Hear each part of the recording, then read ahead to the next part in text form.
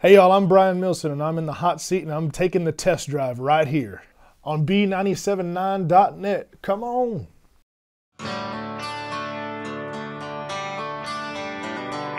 I spent a lot of time out here on Music Row, especially during the recording process. I recorded over at a loud recording studio right off the row. The first person I met when I walked in was Brent Mason. Amazing guitar players, played on, umpteen million zillion tracks. Then right behind him, was James Stroud, who's one of the most amazing people in the world. Aside from being the amazing producer that he is, he's just a really, really sweet individual. In my mind, I had made it. I had made it to my ultimate goal of doing a professional record.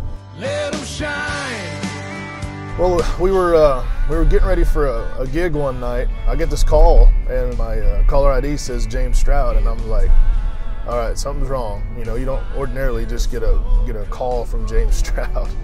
And so I answered, and he goes, Brian, I have found us a song, buddy. It was Nothing Grows in Shadows. And he goes, I'm going to put my phone up to the speaker and I want you to listen. So I listened to the song and it just really spoke to me in a way that I've never been spoken to, on the bullying topic. It was a special experience just right then and there, and I knew we had something. I really, in my heart, knew then we had a really special deal. James goes, I don't want to release this as a song. I want to release this as something bigger than a song. I want this to be a part of an anti-bullying campaign.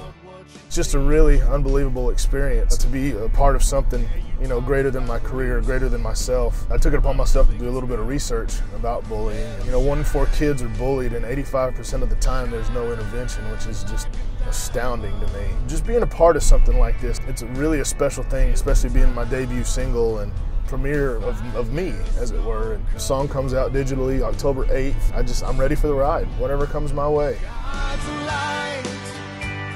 Shine.